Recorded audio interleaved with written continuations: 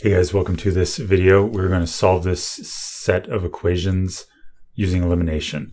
So you want to line up the x's and the y's and the numbers.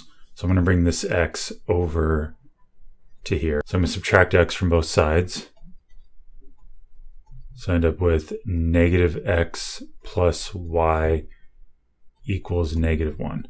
So now I got both of these lined up as x and y, so I'll rewrite it over here. Now my goal is to get rid of the x or the y.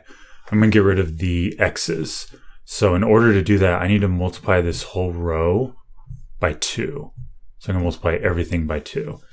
So this is going to end up being negative 2x plus 2y and then equals negative 2.